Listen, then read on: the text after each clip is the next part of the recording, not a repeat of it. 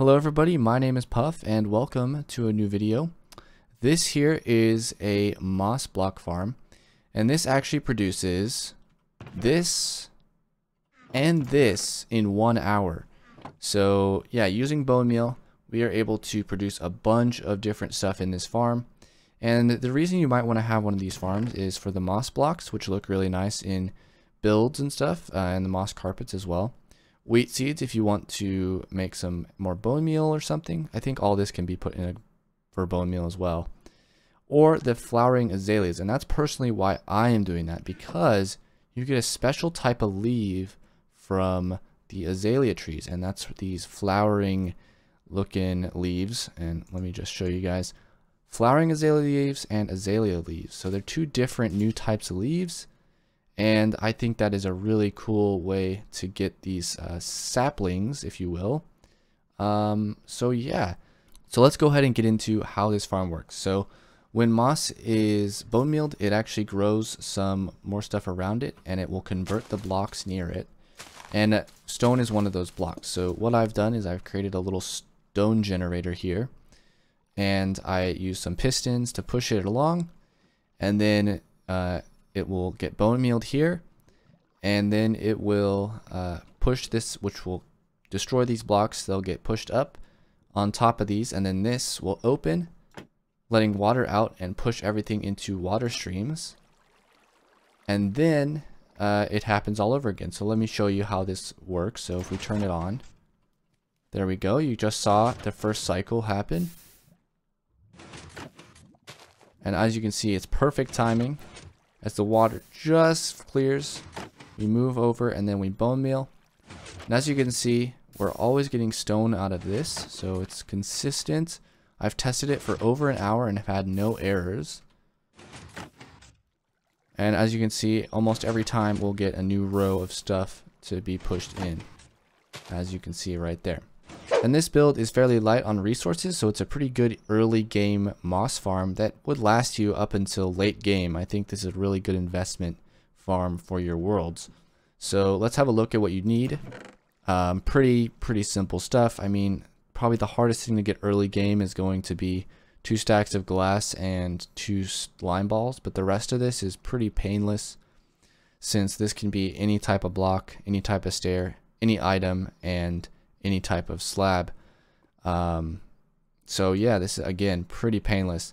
Now do keep in mind you will need to provide this farm with bone meal, so that is not in the resources list here, but it is something that you will need for the farm to actually work. And you will need 1 moss block to get the farm started, so keep that in mind. I should probably put that in this chest too. 1 moss block. Okay, so let's go ahead and get started in how to build this. Okay, so the first thing we're going to start off with is the stone generator. This is, again, a fairly simple thing. So let's just go ahead and build that real quick. So you're going to have 2 stairs, 3 blocks apart. Now you're going to have 1, 2, 3 blocks in between, and then a stair. And then you're going to have on the sides of the stairs, you're going to have some glass. Just right here and right here, just to make sure that the water doesn't spill the way we don't want it to. And now what you're going to do is place some temporary stone here. Then you're going to place your regular pistons, 3 regular pistons right here, 1, 2, 3. And then right here, you're going to get 2 buckets of water. Keep in mind, you will need an infinite water source to build this, just in either side of this. So then when these get formed, these things will fall right back into place. Now the next thing to do is to layer this in glass on top of it, like so, because this is where the lava is going to go. So you can go ahead and place your lava here and here. It actually should be all 3 like that.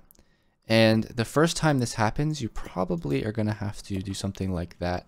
Make sure that the 3 blocks below it are actually solid, but you shouldn't have to worry about that after. Alright, so next what we're going to do is place 4 blocks like so, with redstone on top of all of them. And then you're going to place a sticky piston here, count 2 blocks over, and then you're going to put a sticky piston facing towards the other sticky piston, just like so. Now what we're going to do is we're going to complete a hopper clock here. So hopper clocks are fairly easy. All you got to do is have two redstone comparators that are comparing hoppers facing into each other just like that. Then that's going to go into a block, and then that block is going to have a block right behind the piston. So we'll do that on the other side. Just like that. And then over here you're going to have redstone dust that's going to power the piston here. So now what you're going to want to do is you're going to want to get a lever. You're going to go put that lever on this block here. And this will power that. But that's fine because we're just going to place this here.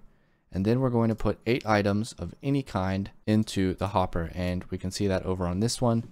You'll see 8 stone are on this one.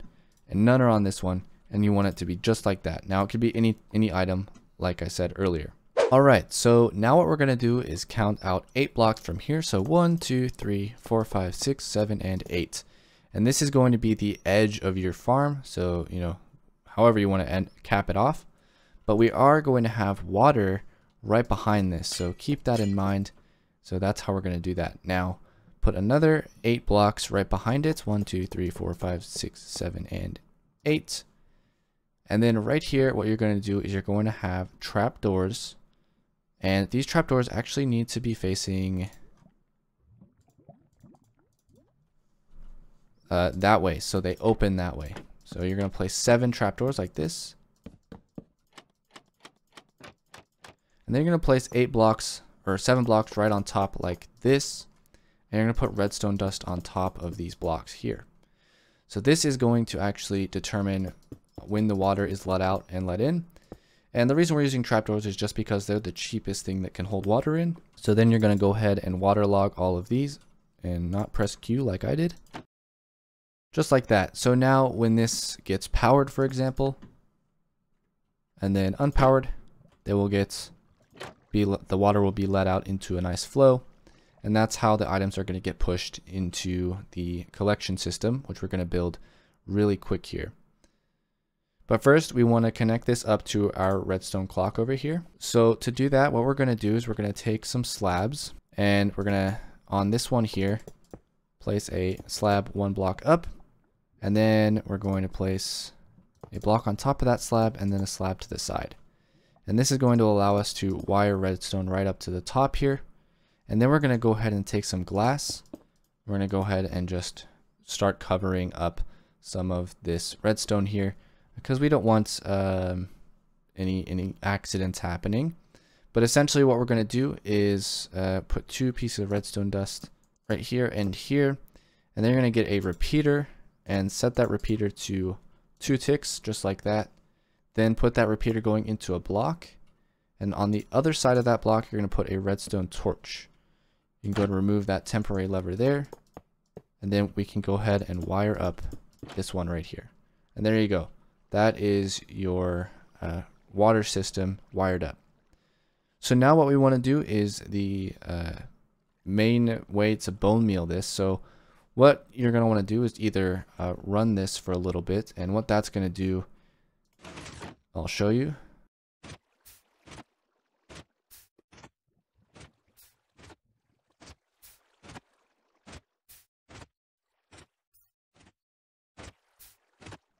And then it's going to end up at the piston limit eventually, and that's fine. We actually don't really care about that currently, but it's good to have an idea of where the blocks are going to be. So we can go ahead and shut this off, and it will do its last cycle. And there we go, we're back kind of where we started, but with a bunch of stone generated right here. So what we're going to do is we're going to actually set up our collection system. So under here, what we're going to do is we're going to just build out some blocks like this. It's not to be that long, but just enough to reach this edge here. And then right here, we're going to clear out those 2, and we're going to actually put a double chest right here. I'm just going to use a regular chest, and that's just going to go boom, boom, just like that. And then we're going to go ahead and put a hopper right there. And that's going to be our collection system. Now, I'm going to cover this with glass, although it can be a block if you'd like. And then we're going to go ahead and put water down right here. And that's going to move everything to this hopper. That way we minimize the amount of hoppers we use. Okay, so next what we're going to do is we're going to go ahead and put in our bone mealing station. So in the center, this one right here, we're going to go ahead and put our one moss block, just like that. And now what we're going to do is we're going to get a dispenser. And that dispenser is going to be facing directly into that moss block, just like that. And then what we're going to do now is we're going to have a temporary block here, here, and here. And then put a regular piston facing downwards. And that is going to clear the moss block so that when it gets bone mealed, it actually can have be bone mealed and spread onto these blocks. So next we're going to take three hoppers, 1, 2, 3. And then we're going to put a chest right here, trapped or not. I think just use a regular chest because it's cheaper. And that chest goes right like that. And this is where you're going to supply your bone meal. Okay, so now what we're going to do is we're going to put a block here, and then we're going to get some glass just like that. And then we're going to go ahead and wire up to this section here. And the way to do that is by simply taking our items here, or a block line right like this, and convert it to glass when it comes over to here, so it doesn't affect the actual timer bit. And then bring this redstone line all the way over.